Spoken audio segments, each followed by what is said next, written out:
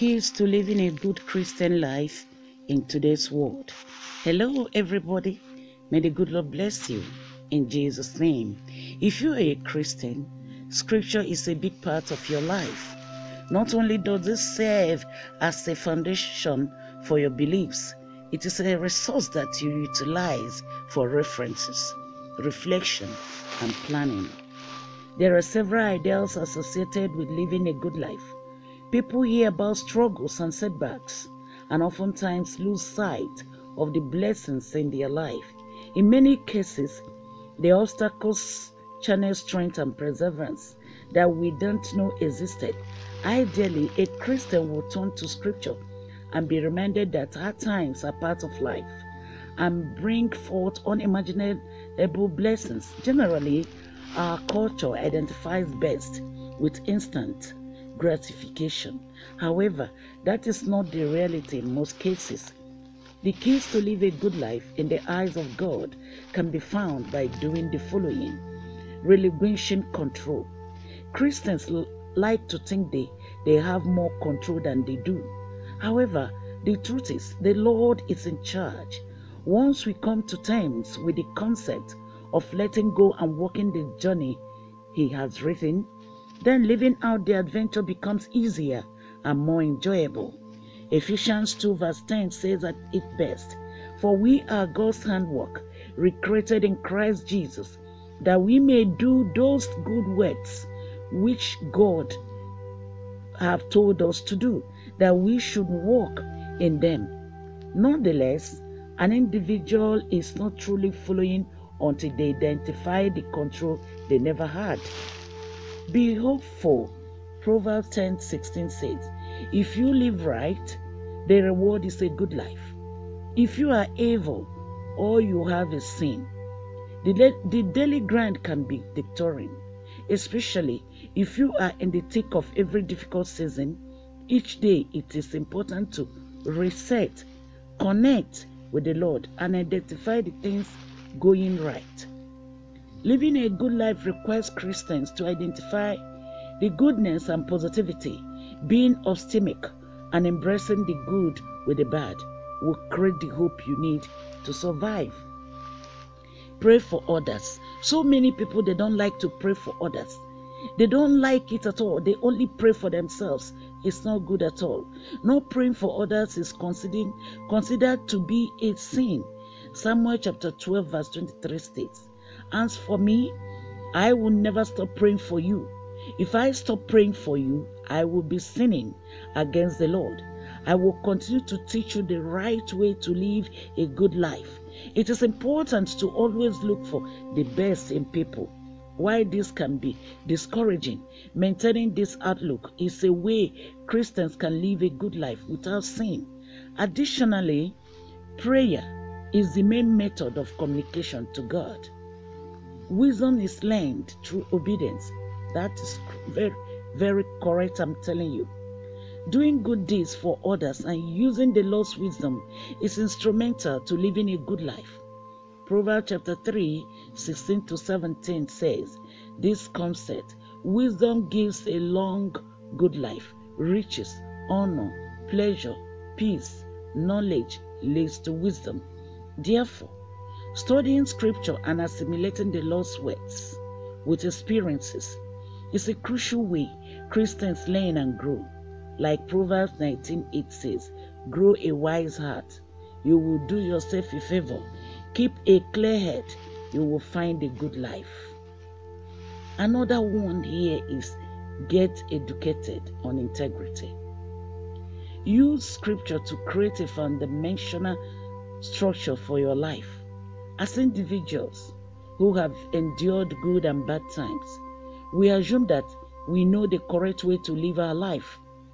We set standards which are mainly applicable to our own judgment versus the Bible.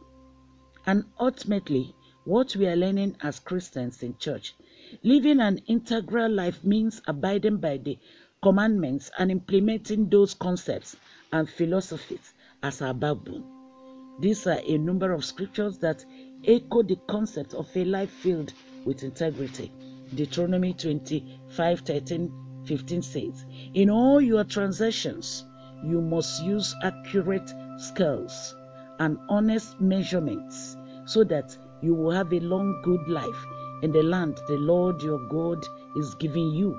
And don't forget Proverbs chapter 1 from verses 1. A false balance and unrighteous dealings are extremely offensive and shamefully sinful to the Lord. Put a just weight is his delight, but a just weight is his delight.